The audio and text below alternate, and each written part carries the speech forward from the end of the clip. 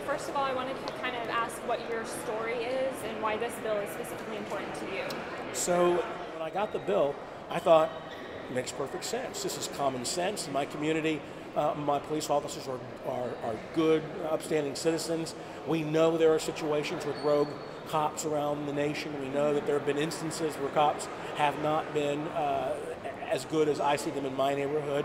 And we want to make sure that they're kept accountable. We want to make sure that we continue to protect the First Amendment freedoms of our citizenry to film and to watch and to keep them accountable. But what we do want is to ask them to step back just a little bit. So that's the genesis of the bill. Obviously the backlash was much different than what we had expected. I mean, I guess because of the timing of it, right? With situations like Ferguson and other situations that we've seen around the country, that there are reasons why people feel like this bill might not be timely. They want accountability from our police officers, and I 100% agree with them. So hypothetically, if I were photographing or filming with a tripod and an officer starts to approach me, does the 15-foot halo move with him, and am I therefore breaking a law? Now you're getting some complicated logistical questions. So the way we've drafted the new version of the law, it says that if you are there's a vote going on, give me 1 second. Sure.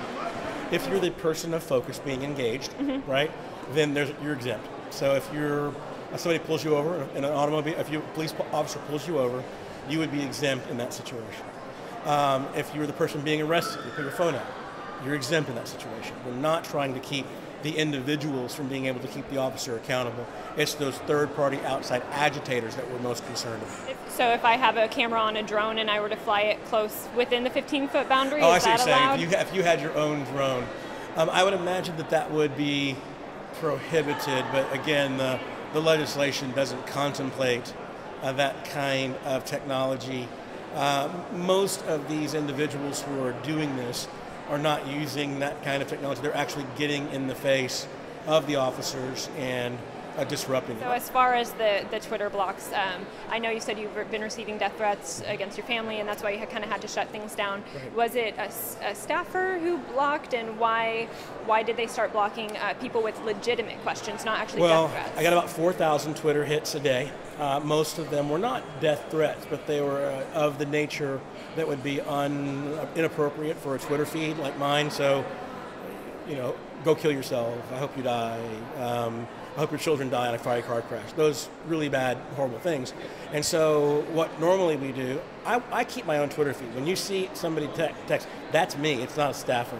But what I did was, anytime somebody was speaking negatively about me, or if I thought it was relating to 2019, because there's so many, I wasn't filtering. 2019, block, block, block. I've just discovered the mute button. So now that there's a mute button, no one else will likely be blocked. They'll just be muted. Look, I'm 44 years old. I understand Twitter to the degree that I do. Blocking to me, I thought, well, it's my Twitter feed. Why can't I block people? I don't like to have debates and conversations in 140 characters. It's just difficult to have real conversations like we're having today in 140 characters, especially when all the rock throwers are watching, right? Because some people aren't interested in having genuine dialogue about these very serious issues. Some people are just interested in saying, Jason, you're a bad person.